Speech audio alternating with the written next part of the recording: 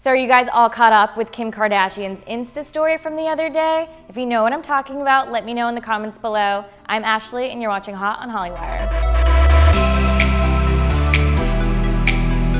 Kim Kardashian attended the City of Hope charity poker tournament in Los Angeles on Sunday. Backstage, Kim posted an Instagram story of Kendall Kardashian saying, "I'm really concerned because I don't think you're eating. Like, you look so skinny."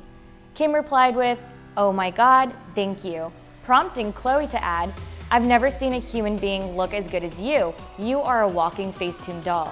Kim then revealed that she weighs 119 pounds. Although this was a lighthearted conversation between sisters, some fans did not take these comments lightly and were furious that they were using the term anorexic in a positive, complimentary way. Some took to Twitter and said, "Kim Kardashian's Instagram story of her bragging about how skinny she is makes me want to vom. Kim Kardashian's Instagram story is very triggering, yikes."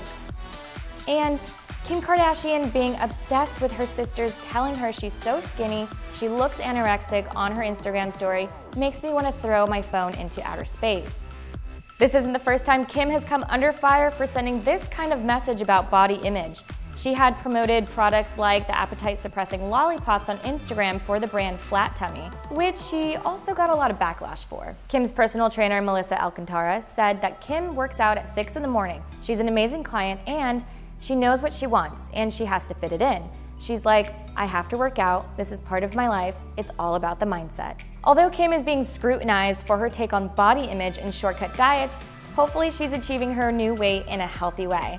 What do you guys think about our Insta story and the comments? Let me know all your thoughts below. Be sure to subscribe and watch the next video to be the first to find out what's hot on Hollywire.